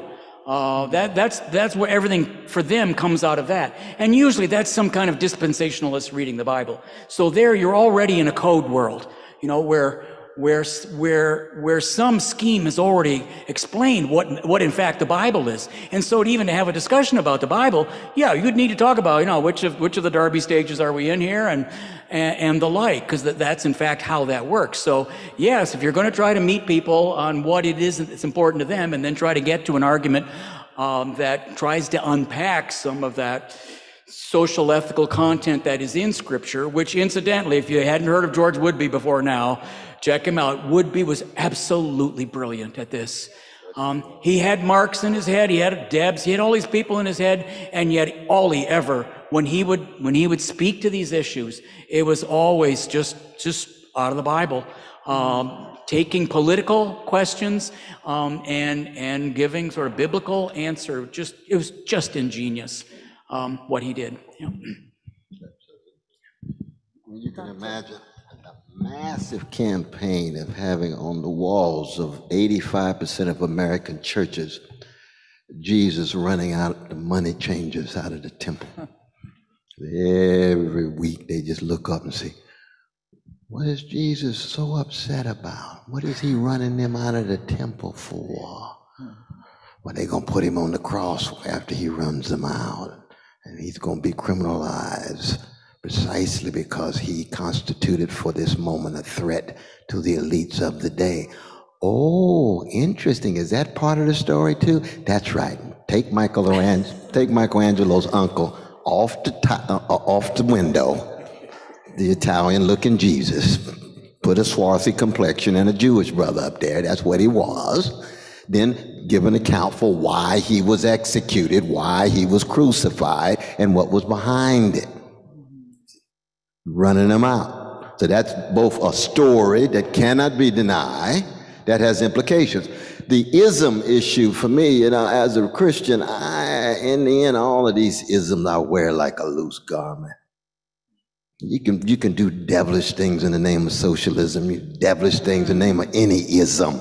You can do devilish things in the name of Christianity, devilish things in the name of Islam, devilish things in the name of Judaism, and so forth and so on. I want to know what on the ground is working that has to do with integrity, honesty, decency, service to the least of these, and the willingness to empower poor and working people. Put that at the center of your vision, your analysis, and your life. And once you do that, you can almost call it anything you want. New style feudalism, overthrowing corporate greedy institutions, or whatever you want to call it, you see. So in that sense, we don't want to get caught with the labels. We want to see what's happening on the ground in terms of the bonds, the organizing, the visions, the analysis. That's what is so magnificent about this text. It doesn't deal in the abstract. It tells those concrete stories. And that's the only way I think that we have a way. Because remember, Rosa Luxemburg says what? It's either socialism or barbarism. So she's saying what? If you really want to be afraid of a word, it's the F word, fascism.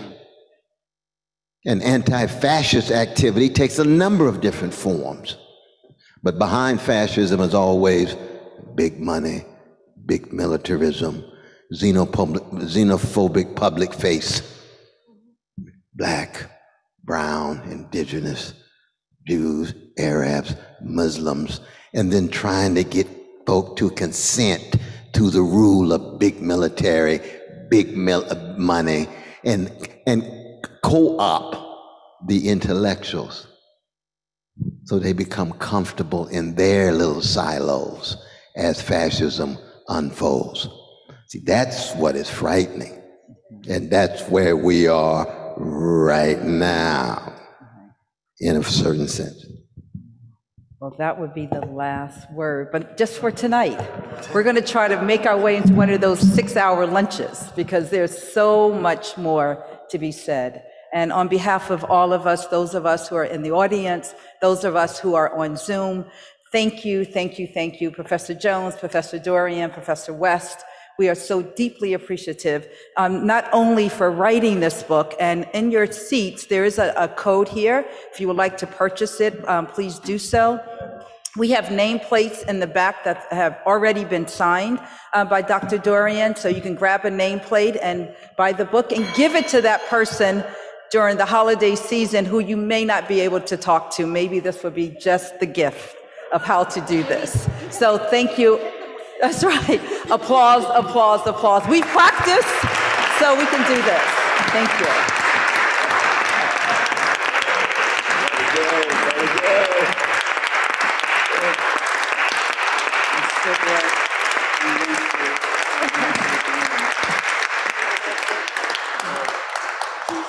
Please join us for a glass of wine, and Dr. Dorrien will be here to answer any questions that we were unable to get to.